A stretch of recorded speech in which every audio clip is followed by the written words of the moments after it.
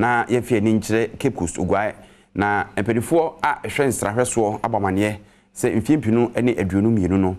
amampanini na ban tutu ya onmo ye se be ya nsrahwe betumpone no egusu eso abapasan se nipa ebe se empem aduowotwe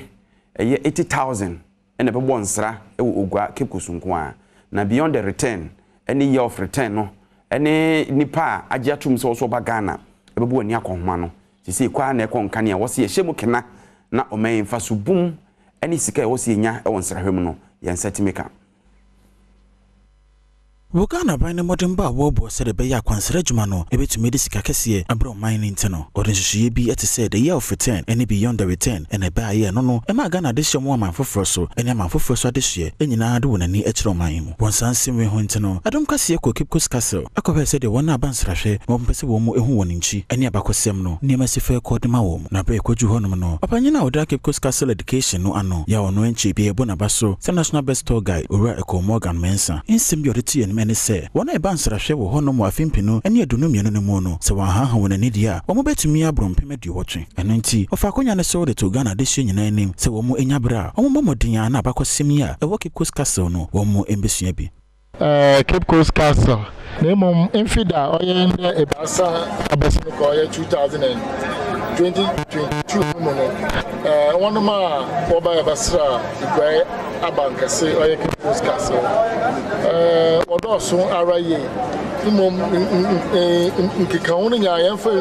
mbomu wie na prempre ya menyi won kase wona obohwe ogwa Castle oye infida no 2022 no kakra ma ye chede ye nyampem edo watche in a number over 80,000 tourists have come to Cape Coast Castle over the last 12 months. Enwechi Black Americans bi omo konsrahwe e wokase ho nso e de twadum kase enim sare hopa na eti akoma so mbete yesi e nipa esesa hwehwe eni gunpowder omo eka de kan ho se abra mo bonsra e de kom miamia hodo wokase ho na ekire omo se de nankwasom no etie no ekakakra bi sanka wo mo etinisio. There are lots of feelings. It's mostly heartbreak and sadness to think about people being traded for mirrors and gunpowder. Liberation is power, and we need to fight for ours. I think I was able to put myself in the position of my ancestors, and it was very emotional for me.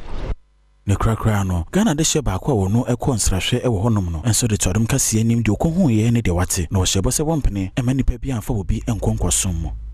School no really, but we don't really feel it like we came here the way our tourist guide no bekasa now so komwa the way you feel it. It's a great experience.